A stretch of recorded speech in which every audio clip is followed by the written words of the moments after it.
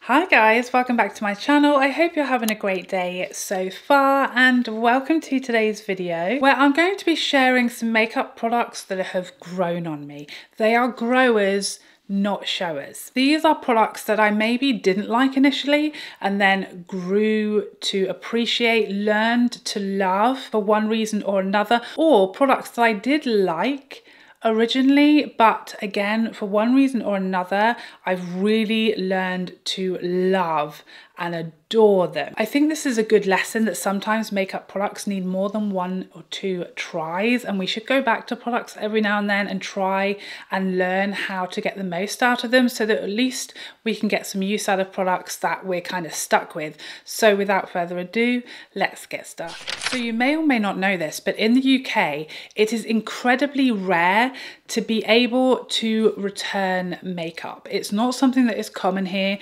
Most, I'd say 99%, 95% of retailers, whether online or in-store, will not allow you to return makeup products that you have even opened, let alone used. At least in the US, as far as I understand it, it's a much easier thing to return makeup that you have used. Here, really the only place that I know of that accepts like lightly used makeup returns is Space NK, which is amazing, and I have actually done that before, returned a product that I didn't get along with to Space NK, and it was very easy, and they genuinely did, you know, allow and accept me to return and get a full refund on an exchange or a gift certificate, but they fully refunded because I didn't get along with the product. But it's rare. Typically we're stuck with our makeup products here, so we sometimes have to learn to love them or learn to appreciate them. Some products need a bit of a learning curve, some of them like appreciate with age, and some you just change your mind about.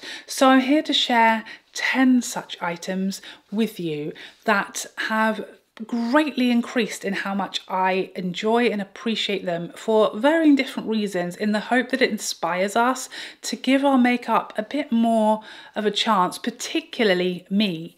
Content creators in general, we don't get a lot of time to consider stuff, you know, we're always on to the next thing, something new, something new, something new. So if in your mind you didn't love something, it's likely to go into a drawer and never be used again.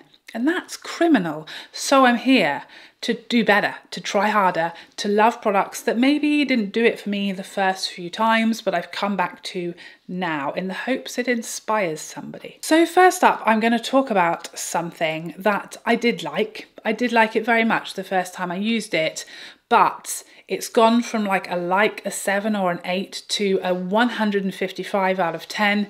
It's Lisa Eldridge's Sorcery. This may surprise you that I've included this here, but this is one of these products that I think the first time I used it, probably because it was like review/demo reasons, I used like the whole palette and I liked it, but when you see this product and you think of me using every colour in here, it's going to be quite a colourful, you know, vibrant greeny blue look, which isn't something I do that often. And as much as I love and appreciate the unique colour story and shades in here, using this entire palette is not something that I would typically do on a very regular basis.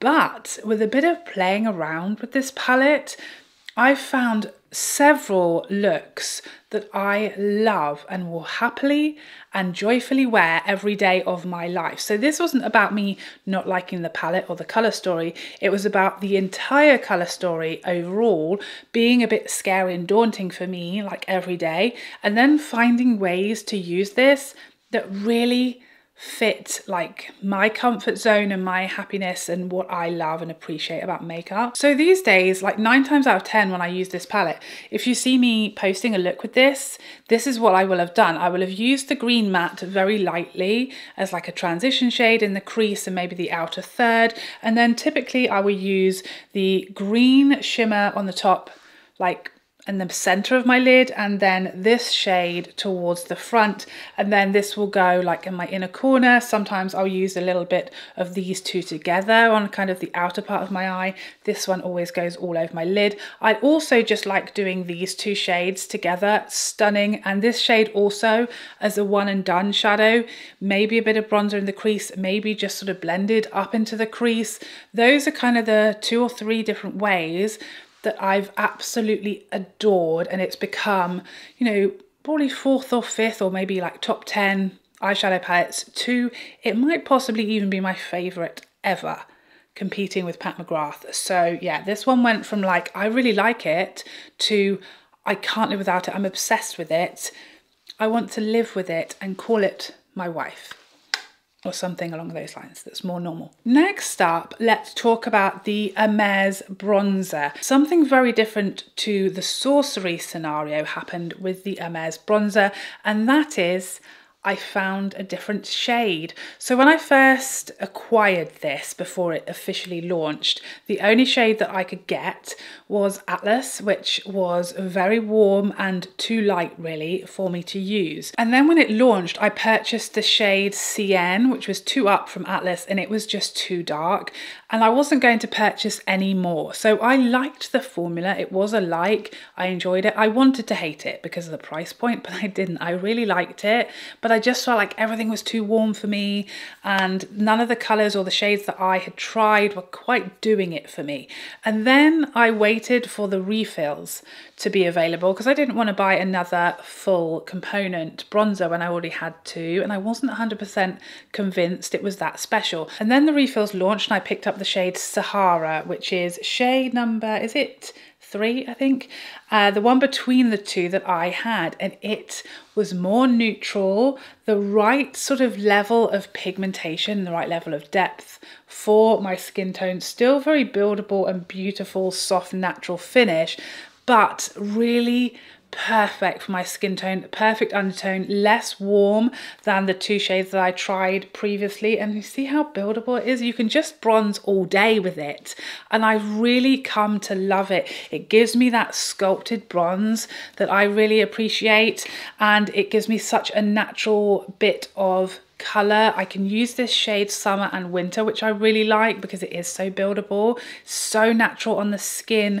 so pretty. I love the undertone, which isn't as orangey as Atlas or as red as CN. It's just perfect. So now that bronzer went from being like, don't really use it, to love it, top drawer location. I kind of wish things had gone the other way, to be honest, but it is what it is. You know, it's annoying because if you find a bronzer that you really, really like the formula, but the colour's not there, it really just ruins the whole thing for you. But you know, it's often not an option for me and lots of us here in the UK to go and swatch products from these brands who really aren't in store anywhere outside the major cities, or most of them just London.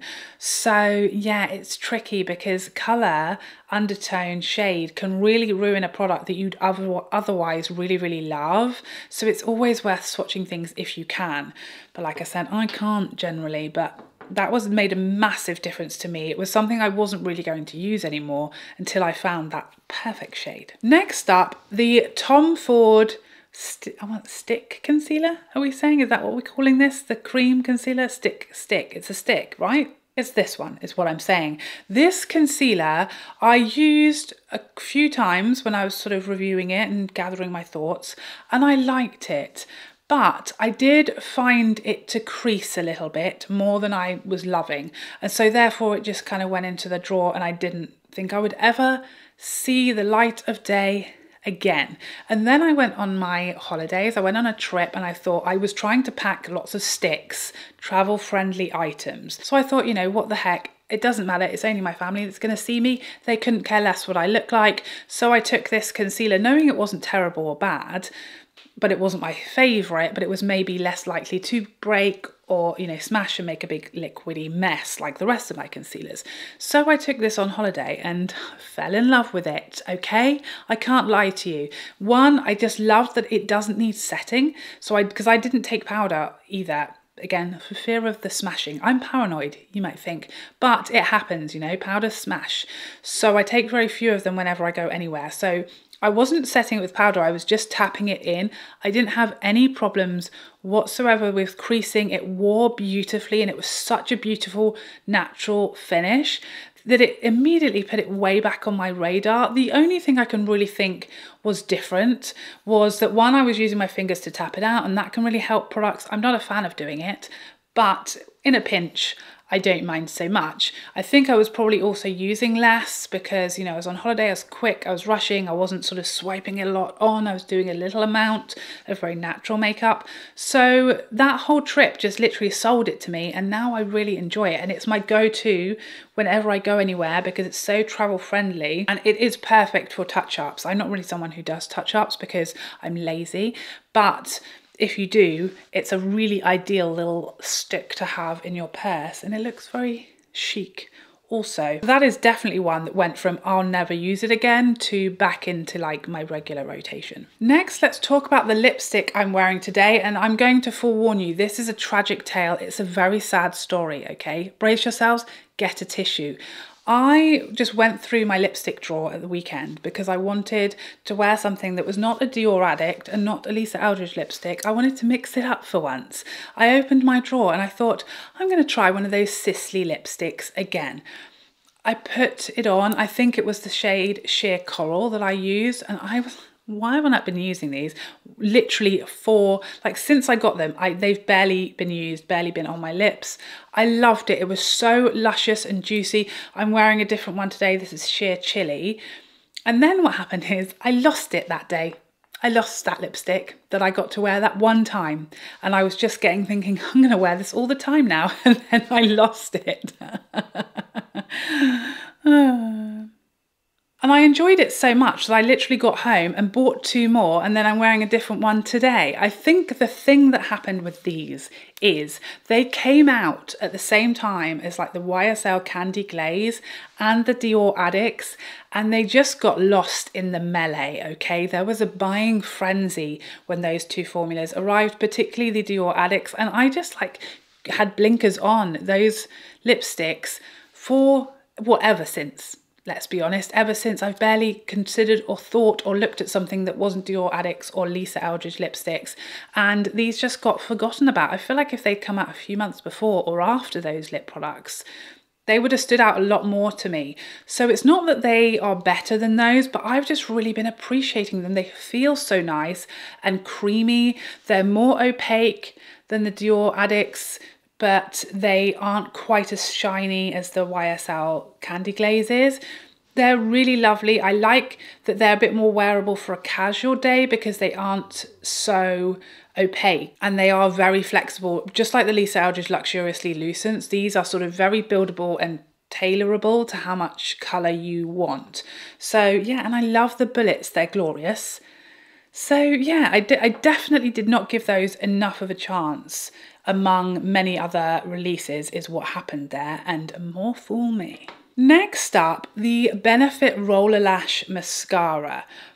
I liked this when it first launched, but then I think, again, it was followed by all these other mascara releases. And you don't keep a load of different mascaras in stock like you do foundations or concealers because they go bad or they run out very quickly or they dry up. So you don't keep 20, or I don't keep 20 in stock or rotation all of the time. You know, I only repurchase a couple and there's always new ones coming out. So I think I just forgot how much I loved it.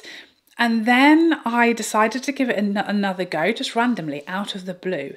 And I've barely put it down since. It really pushed my Charlotte Tilbury, actually, for like top spot for a while. And I still think now I'd pick the Charlotte Tilbury over this, but it's a very close second now on my list of mascaras. I think another thing that happened is, you know, the results of my lash serum kicked in and gave me luscious natural lashes of dreams. And so now I don't need such a dramatic mascara to get the effect that I want. And this one isn't as big fat lashes as a lot of other mascaras that I was using prior to my lash serum coming along. So now this does what I need it to do, and it ends up with such a beautiful, fluttery, separated, lifted lash look with my longer lashes that I absolutely love and adore it now. And I hadn't even purchased it or had it in my possession for years after it launched. So that was quite the comeback, Roller Lash.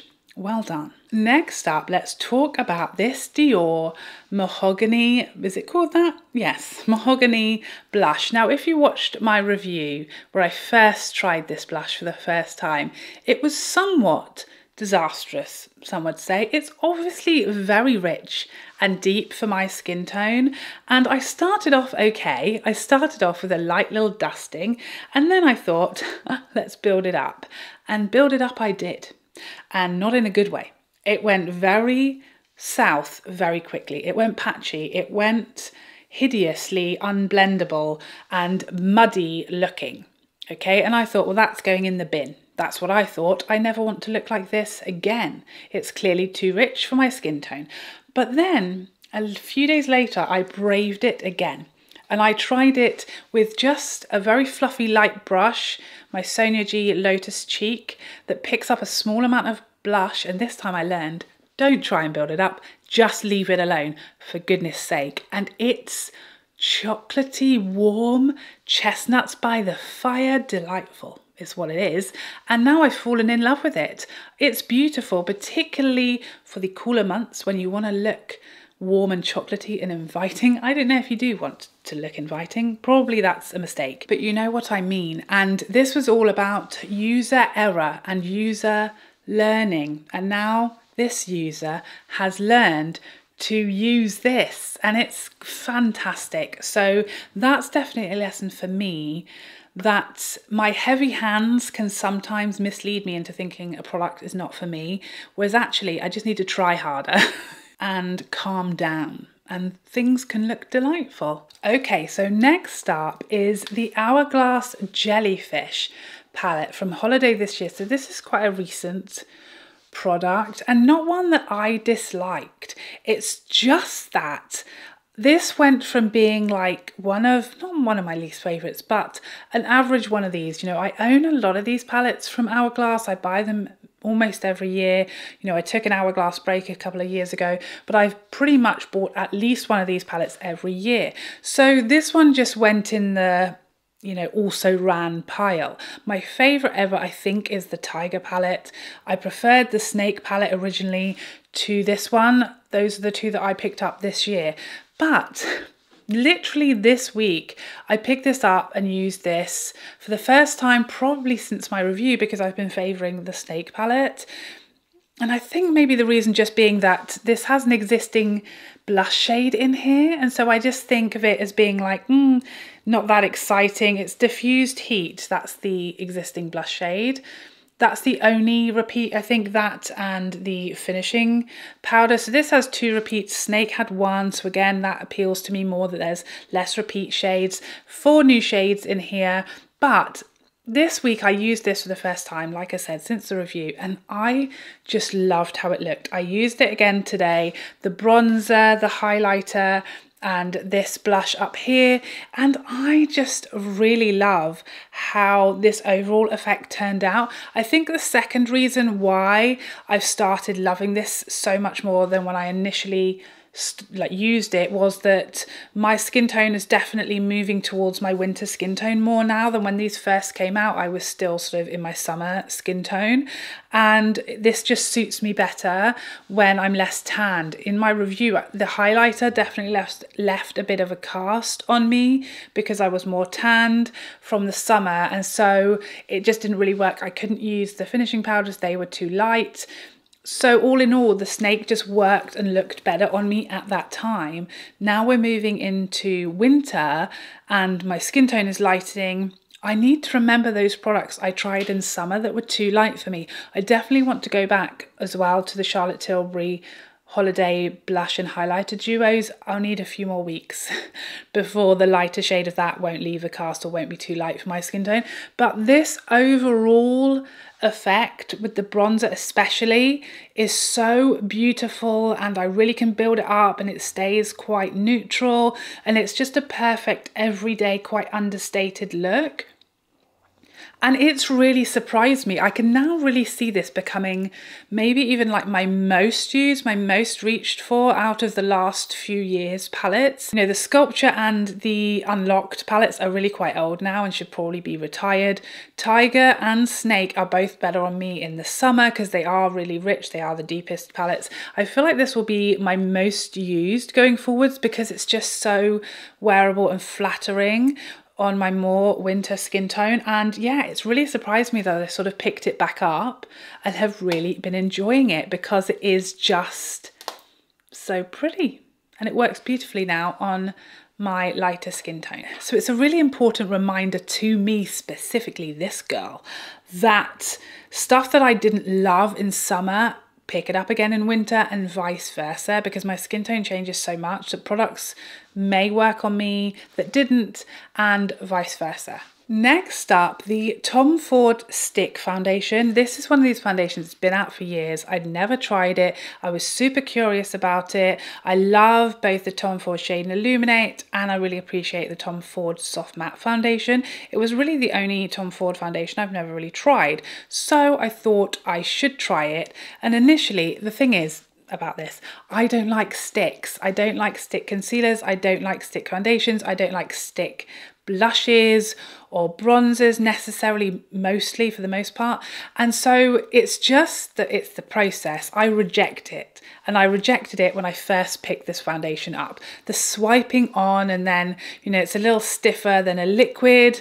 To blend out, you kind of need to do things slightly differently. And I don't want to. I don't like change. I am stuck in my ways, old dog, new tricks, all that stuff, okay? So yeah, I tried it and I was like, I just don't like sticks. I don't like the process. I want a liquid. I want to stick to my liquid. And then again, just like this little cheeky number, I took this on holiday with me. And the amazing thing about this is I took 2 shades and it took up like less room, 2 of these, than 1 bottle of foundation. Also, you know, a more travel friendly component. Again, I would never take my shade and Illuminate on holiday. Are you mad? Definitely not. Whereas I was able to take 2 of these, which meant that, you know, as I picked up some tan on holiday, I could just switch over. I could mix and match the 2 shades. It wasn't going to get smashed or anything like that in my suitcase. So it sort of started to be something that I enjoyed. And as I was using it, like every time I did my makeup while I was on holiday, I just found the application process less and less off-putting, because that is normally something that I just don't like about stick foundations. I prefer a little pump on a tray, and, you know, the liquid application process appeals to me more. But I started to just not mind it because I was getting used to it and just getting used to how to apply and how much to apply, where I wanted to place it. And I grew to love and appreciate it. It's very natural. It's got a gorgeous luminosity. It wore really nicely under, you know, hot, humid weather, and it looked beautiful in photos as well. So yeah, this one definitely grew from like, I'm just taking this because it's travel friendly, to I'm actually really enjoying this. And now I even wear this at home and it's in my top foundation drawer. So that was quite the turnaround. I have to pat myself on the back for that one. Next up, let's talk about the Haus Labs concealer. This is one that in my sort of first impressions video I liked, but I was like, it's not going to topple like my favorite concealers though, because it's slightly creased in that review, and I was like, oh well, you know, my favorites don't crease. My Huda, my McGrath don't crease. The new Gucci one has less coverage, but it doesn't crease. It's kind of more flattering in that area because it's much more natural, and therefore it was just going to probably go into my also rans drawer, and I wasn't really going to use it again. But I kept using it like I always do, so that I could give more comprehensive thoughts in my roundup, my monthly roundup video, and it was growing on me. And what it was I just really started to enjoy the extra coverage. I really felt like it just looked so much more flawless to have my under eye darkness just completely gone. And with a really small amount of product, I changed my shade. Again, that made a massive difference. In my review, I was using a shade that was very stark and harsh and too light for me. So I went up a couple of shades. That really helps. It makes a massive difference if you get the right shade of something. So that really did make a big difference. And I think having that different shade, I was able to use it, you know, more strategically, use less. I now know to blend out with the brush to keep the coverage and then go over with a sponge, and then I don't get any creasing. And so now I think it's probably my new holy grail. It went from me thinking it's not gonna make it into my top 5 to me thinking, I think this is my most favourite concealer now. And it is definitely the one that at the moment I am reaching for the most out of all of my concealers. So again, didn't hate it, but thought it's just okay, to holy grail status. And that really was just solely from using it, continuing to use it, trial and error, changing the shade, and bingo bango. And lastly, but by no means leastly, my little Star Wars single eyeshadow from Pat McGrath. And I know this is going to be very annoying because it's a limited edition number that is long gone as far as I know, but I hope and pray this will come back one day. A little poem. It's been a while since we had a free poem, hasn't it? Now, I think I know what happened with this, and it's a common problem for content creators that I'm now aware of, I'm on the lookout for, and it is using products only on one half for review purposes. That's what happened when I first used this eyeshadow. So this was from the Star Wars collection, Smuggler's Spice. I bought 2 shades of these single eyeshadows. This was one of them. And in the video, I did, you know, one on one eye, one on the other to see the shades. And it's not that I didn't like it, but I was just like, you know, sure, it's really pretty, and it is. That shift is utterly delightful, and it's so smooth and sheeny. It's glorious, very, very pretty. But I really didn't get like the full effect of it because I only had it on one eye.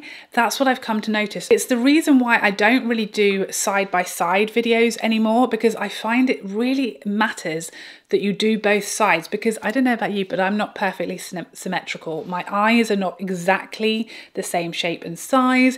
This side of my face is not exactly the same as this as far as discoloration and things like that. So I feel like when you do a half and half of anything, eyeshadow, cheek products, foundation, primers, anything, it's not really as fair of a test as it seems. And when it comes to like eyeshadow or cheek products, you really need to see it on both sides, I've noticed, to get the full effect and to really see how much you like something, how much it suits you, what it would really look like. Because most of the time we're not going around with 2 different eyes. Well, I actually am almost always, but most people usually don't.